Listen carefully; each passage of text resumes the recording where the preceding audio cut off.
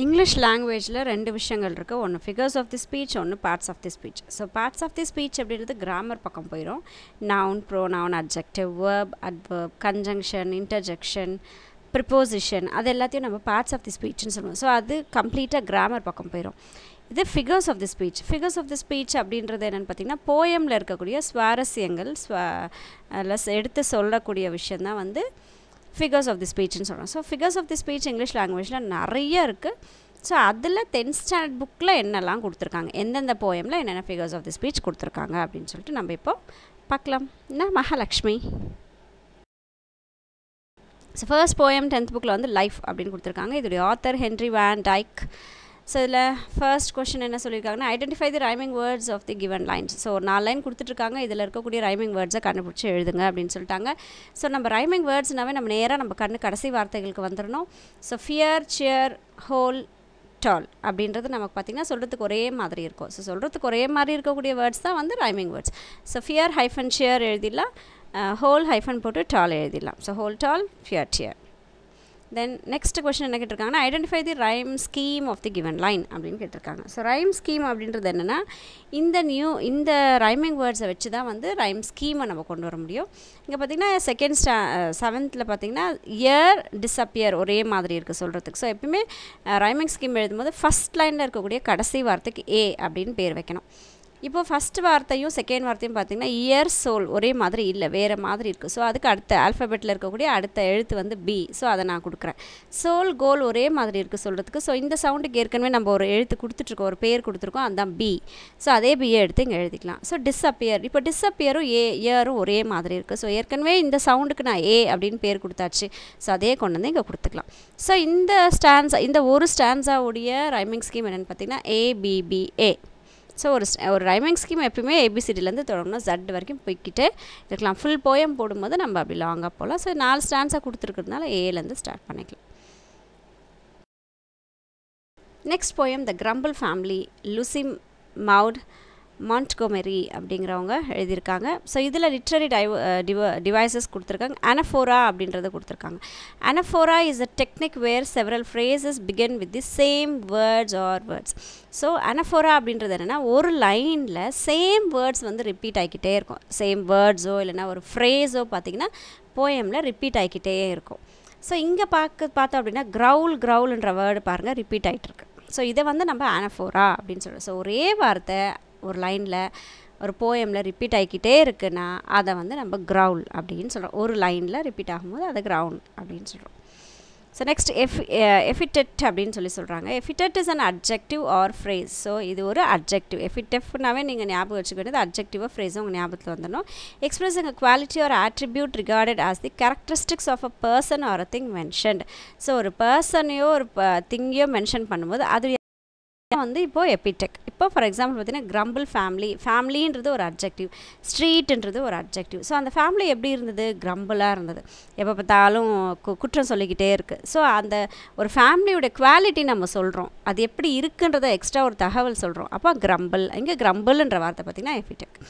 அடுத்து ஸ்ட்ரீட்ன்றது நமக்கு noun. So அந்த நவுனை பற்றி எக்ஸ்ட்ராவாக ஒரு தகவல் சொல்கிறோம், அது வந்து கம்ப்ளைண்ட் பண்ணிக்கிட்டே இருக்குது அப்படின்னு சொல்கிறோம். இப்போ ஸோ கம்ப்ளைனிங் அப்படின்றது நமக்கு இங்கே எபிடெக். ஸோ ஒரு அட்ஜெக்டிவ் ஒரு லைனில் வருதுன்னா அதுதான் வந்து எபிடெக்.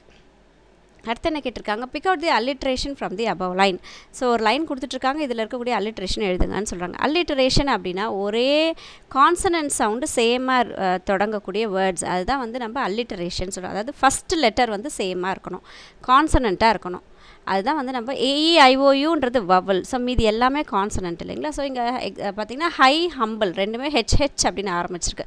ஸோ ஹெச்ன்றது நமக்கு கான்சனன்ட். ஸோ கான்சனன்ட் சவுண்டில் ஆரம்பிக்கக்கூடிய ஃபஸ்ட்டு எழுத்து சேமாக இருக்கக்கூடிய வேர்ட்ஸ் எடுத்து எழுதுகிறோம் அப்படின்னா அதுதான் வந்து அல்லிட்ரேஷன். அடுத்து big out the other examples from the அல்லிட்ரேஷன் from the poem அப்படின்னு சொல்லியிருக்காங்க. ஸோ போயமில் இருக்கக்கூடிய மற்ற அல்லிட்ரேஷனில் எடுத்து எழுதுங்கன்னு சொல்லியிருக்காங்க. ஸோ நீங்கள் அதை ஒர்க் அவுட் பண்ணி பாருங்கள். தென் அடுத்து என்ன கேட்டிருக்காங்கன்னா big out the rhyming words and identify the rhyme scheme of the above line. So rhyming வேர்ட்ஸையும் எழுதுங்க, ரைம் ஸ்கீமையும் கொடுங்க அப்படின்னு சொல்லியிருக்காங்க. ஸோ இங்கே ஸ்கோல்டு ஒரே மாதிரி இருக்குது சொல்கிறதுக்கு. ஸோ இது ஒரு ரைமிங் வேர்டு. ஸோ கோல்டு போட்டு ஹைஃபன் போட்டு ஸ்கோல்டு எழுதிக்கலாம். Meet, street. ஸோ மீட்டும் ஸ்ட்ரீட்டும் ஒரே மாதிரி இருக்குது சவுண்டு. ஸோ மீட், ஸ்ட்ரீட் இங்கே வந்து நமக்கு ரைமிங் வேர்டு. ஸோ இதுக்கு நம்ம ஏற்கனவே சொல்லியிருக்கோம் ரைமிங் வேர்ட்ஸ்னாலும் ரைமிங் ஸ்கீம்னாலும் போயம் படித்து பார்க்க வேண்டிய அவசியம் இல்லை, கடைசி வார்த்தைகளுக்கு வந்துடலாம். இப்போ கோல்டு அப்படின்றதுக்கு ரைமிங் ஸ்கீம் கேட்டிருக்காங்க இந்த ஸ்டான்ஸாக்கு. ஸோ ஃபஸ்ட்டு எழுத்து இங்கிலீஷில் ஏ, ஸோ அதை கொடுத்துருக்கேன். கோல்டும் ஸ்கோல்டும் ஒரே மாதிரி இருக்கும். ஸோ ஏற்கனவே இந்த சவுண்டுக்கு ஒரு பேர் கொடுத்துருக்கேன், அதான் ஏ. ஸோ அதையே நான் மறுபடியும் கொடுத்துருக்கேன்.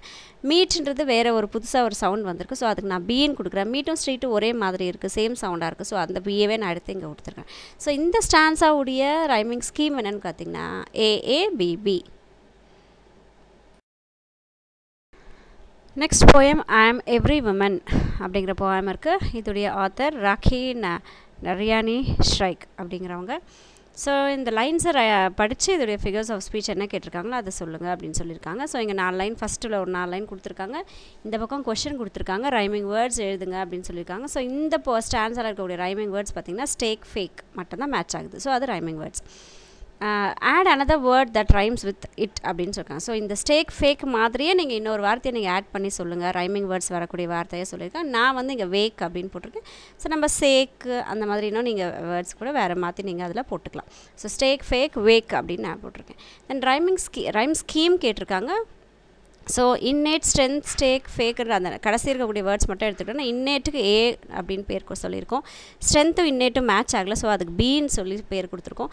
ஸ்டேக்குக்கு சி கொடுத்துருக்கோம். ஸ்டேக்கும் ஃபேக்கும் ஒரே மாதிரி இருக்கிறதுனால அதுக்கும் நான் சி தான் கொடுத்துருக்கோம். ஸோ இதோடைய ரைமிங் ஸ்கீம், இந்த 4 போயம் லைனுடைய ரைம் ஸ்கீம் என்னென்னு பார்த்தீங்கன்னா ஏபிசிசி.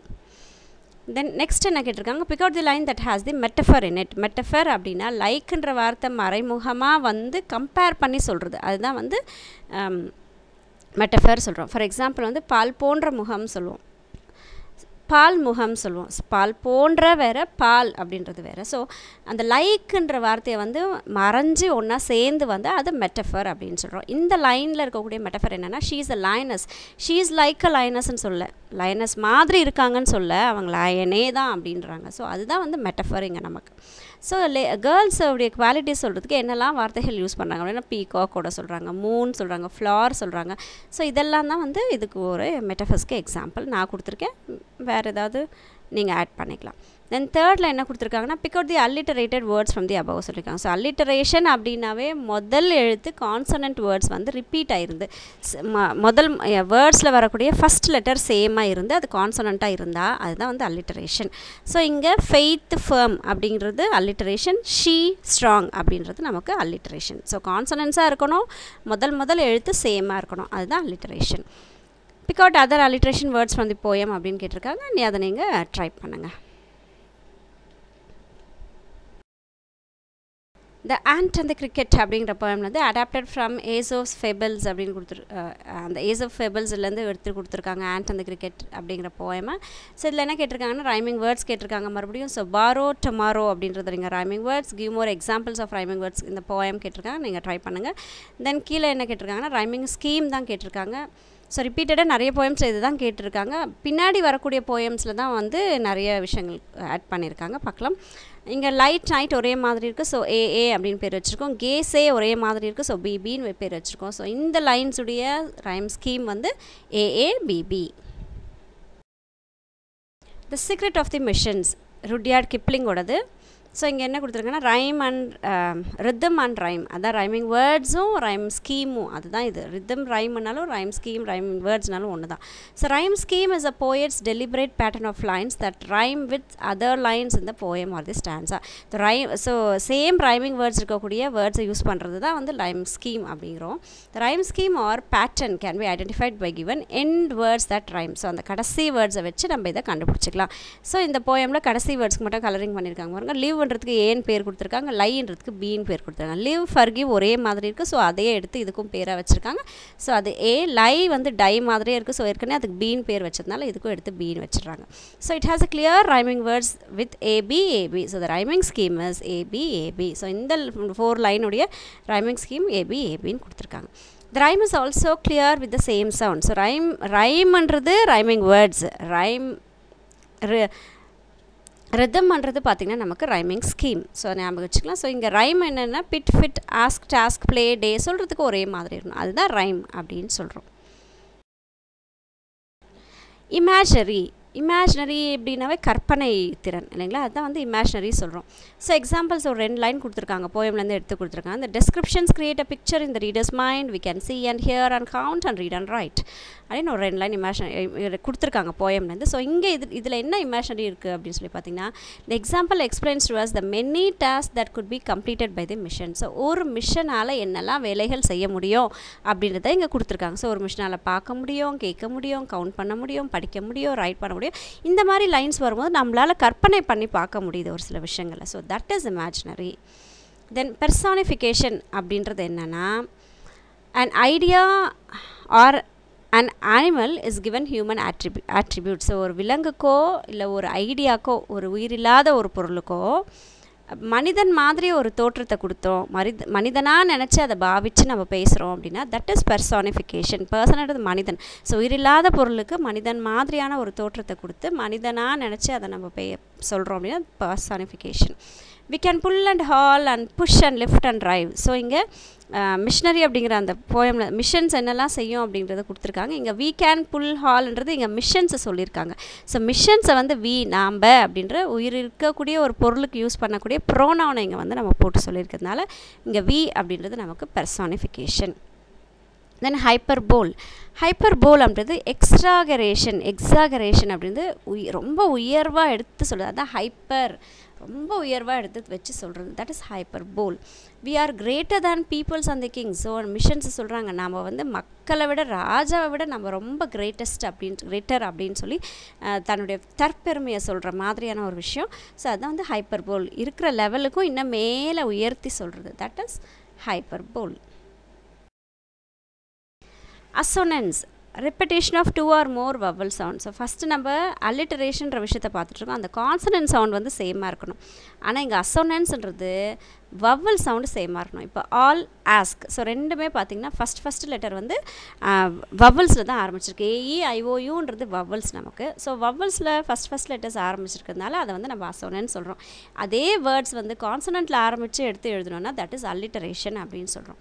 தென் சிமிலி, கம்பேரிங் டூ அலைக்ஸ். ஸோ ரெண்டும் ஒரே மாதிரி இருக்கக்கூடிய பொருள்களை வந்து கம்பேர் பண்ணி சொல்லி லைக்குன்ற வார்த்தை வரும்போது அதை வந்து நம்ம சிமிலின்னு சொல்கிறோம். Greater than the people of the Kings. So people கிங்குன்றது சேமான ஒரு விஷயம் தான் இல்லைங்களா. ஸோ அது ரெண்டும் கம்பேர் பண்ணும்போது இதை நம்ம சிமிலி அப்படின்னு சொல்கிறோம்.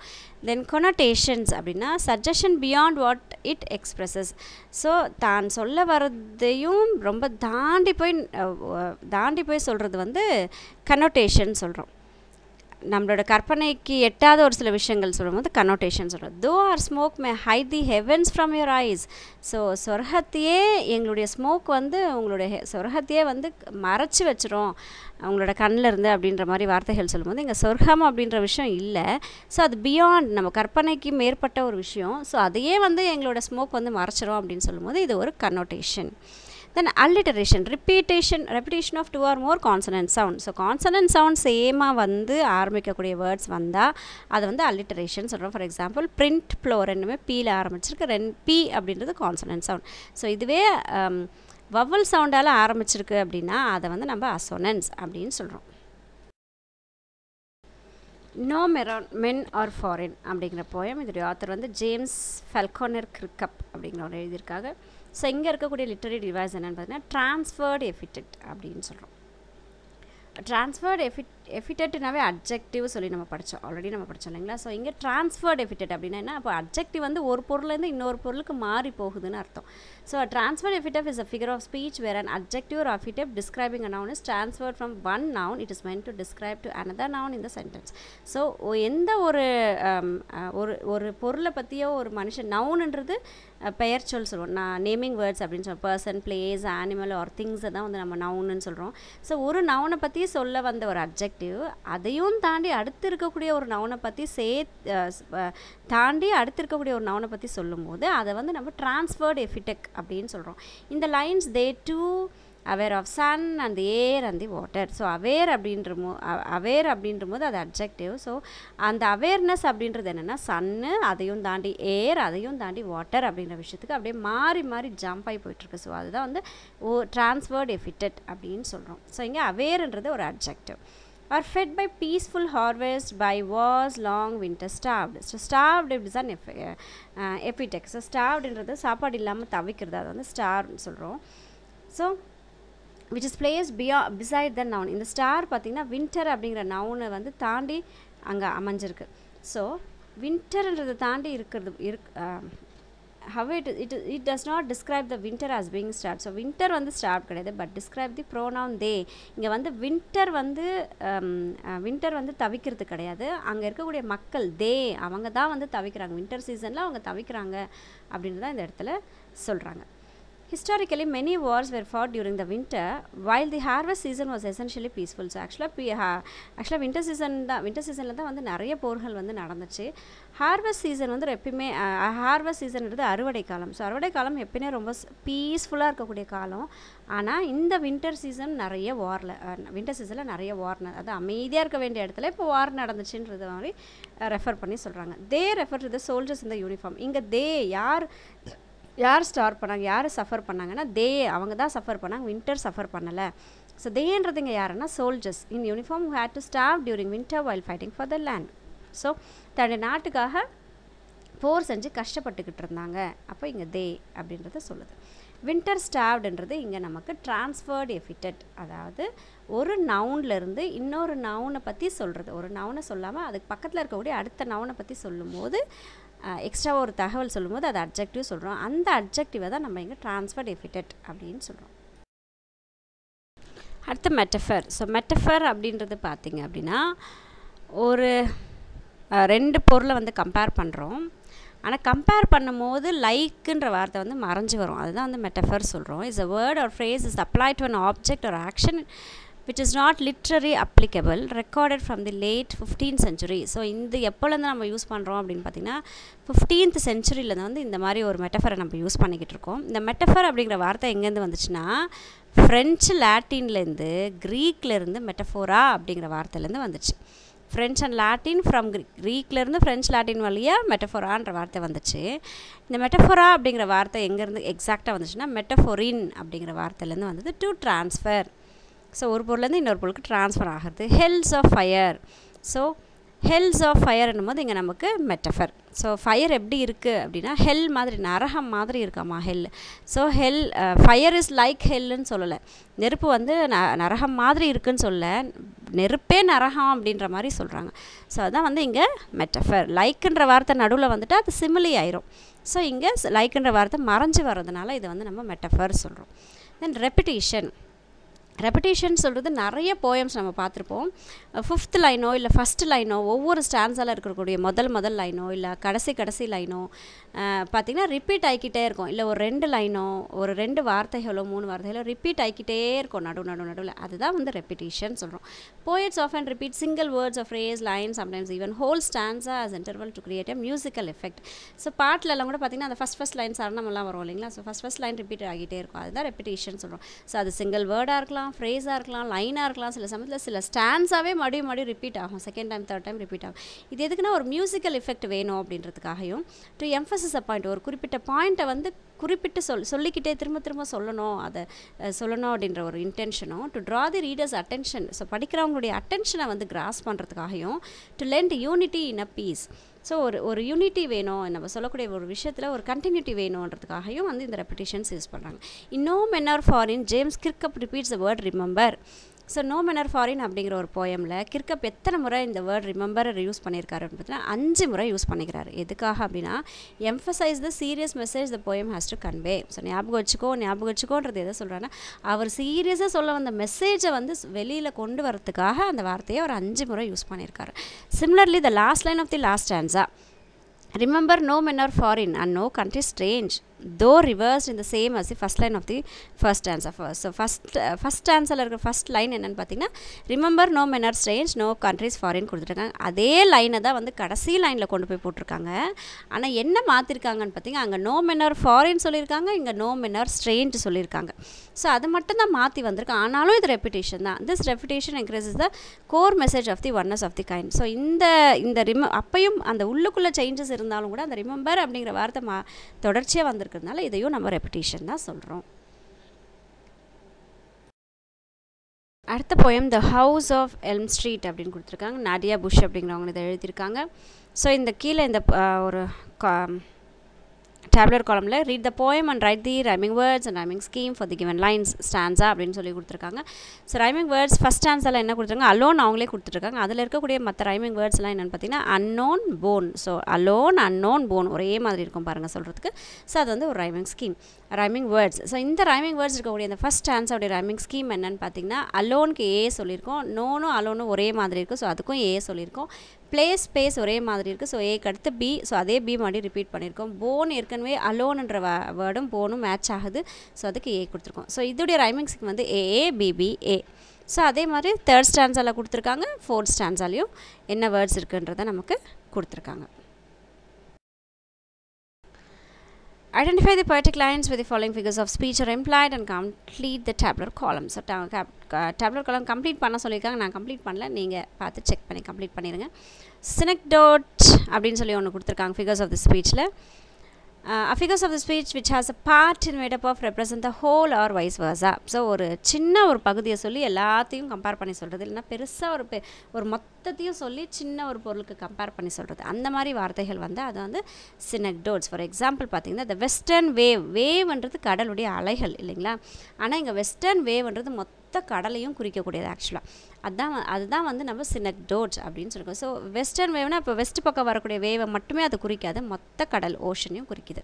So the western wave is a synecdoche as it refers to the sea by the name of the one of its parts. So அதோடைய ஒரு பகுதி தான் வந்து வேவு, ஆனாலும் அது மொத்த கடலையும் அது சொல்லக்கூடிய ஒரு வார்த்தை தான் வந்து இங்கே synecdoche அப்படின்னு சொல்கிறோம். ஸோ இது வந்து வெஸ்டர்ன் வேவ் வந்துறது ஒரு கம்ப்ளீட் சீயை பற்றி சொல்லுது. தென் பேரடாக்ஸ் அப்படின்னு சொல்கிறாங்க.